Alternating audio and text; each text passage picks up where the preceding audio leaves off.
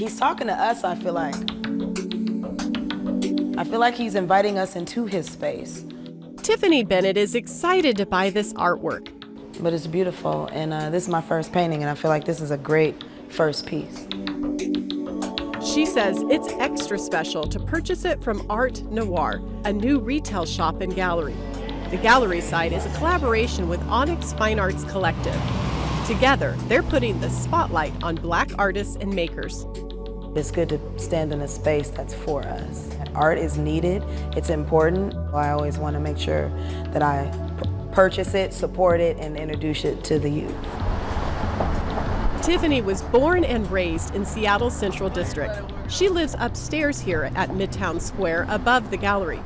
She's thrilled to welcome the building's new anchor tenant and believes it will bring positive changes to the area.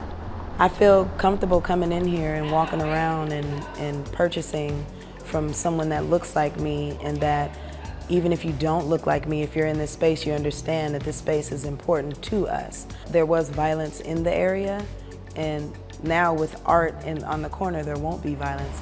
This new space is a dream come true for the founder, Vivian Phillips. There's other stuff too. She's been running an online art magazine which shares the same name for several years. This is done by Takia Ward. And now it's come to life in a new way that she hopes will have lasting impact. Once the theme was developed, which is reverence and discovery, and for me, it is indicative of the community's desire to have this space be revered, but also for us to have some inspiration going into the future. Phillips worked with the developers of Midtown Square on several public art installations outside of the building, which also feature Black artists. When they said to me, "What do you think about being the anchor retail tenant?" And I thought, that sounds perfect, because that really gives us an opportunity to be reverent and honor the legacy on the corner of 23rd and Union. But this new space isn't just another shop and gallery focused on making money. ARTE NOIR and Onyx Fine Arts Collective are both nonprofits. The artists and makers featured here receive 100% of the net proceeds, something that is rare and refreshing.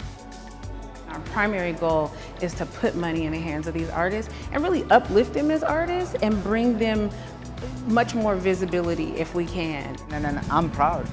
One of the artists whose work is getting a lot of visibility is Yegzao Michael, who goes by Yegi. His unique art is something you can't miss. What can I say? I mean, like, having a space, having a home is one of the best things for all artists. And I'm very honored to be part of this and my work being sold here. Yegi's creation is called Visual Rhythm and includes more than 200 ceiling totems, as he calls them.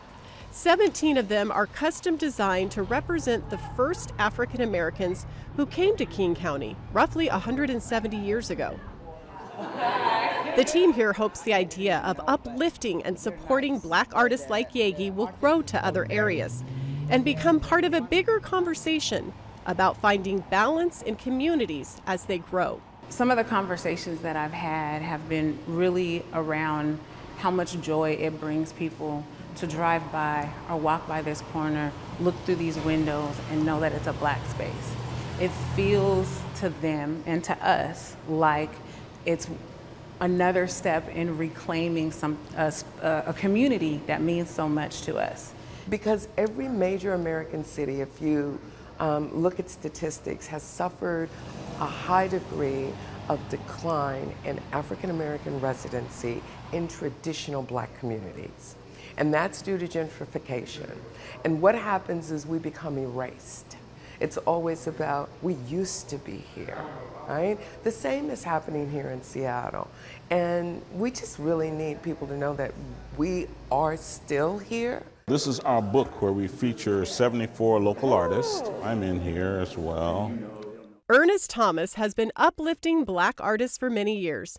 He's the president of Onyx Fine Arts Collective. This is their second location in Seattle.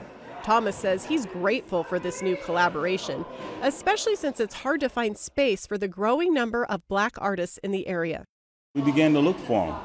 Started with 7, and now over a 17-year period of time have identified 550 something on our list.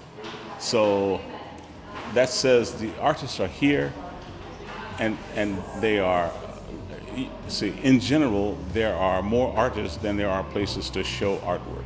Thomas himself is an artist, so he understands the mission in a personal way.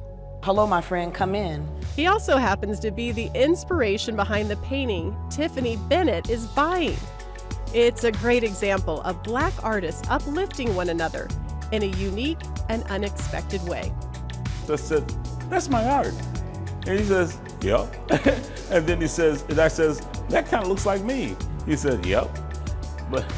But I'd never wear that suit.